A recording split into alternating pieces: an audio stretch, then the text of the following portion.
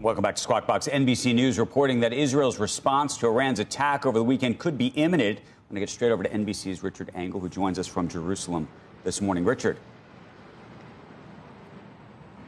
So the Israeli War Cabinet, and good morning, is meeting again today for the third straight day in a row.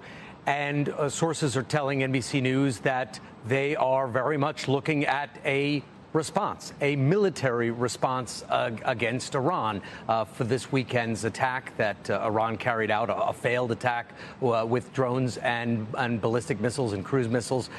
But we're not exactly clear what kind of attack that is going to be, with four different U.S. officials telling NBC News that Israel is contemplating ways to send a message to Iran that they want to do the attack sooner rather than later, so that it is closely timed to the Iranian attack. They don't want to wait weeks or even many days, but they are trying to calibrate it in a way that doesn't provoke a wider war.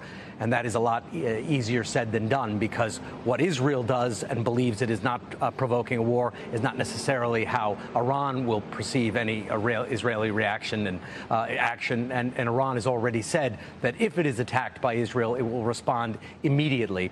And according to those U.S. officials, some of the options that Israel is considering include attacks on Iranian proxies outside of Iran's borders.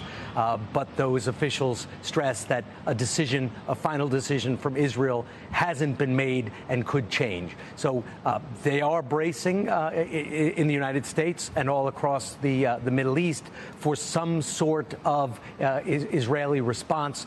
We just don't know where or the extent. And I think that is something that they're going to be calibrating or trying to calibrate today at that third War Cabinet meeting.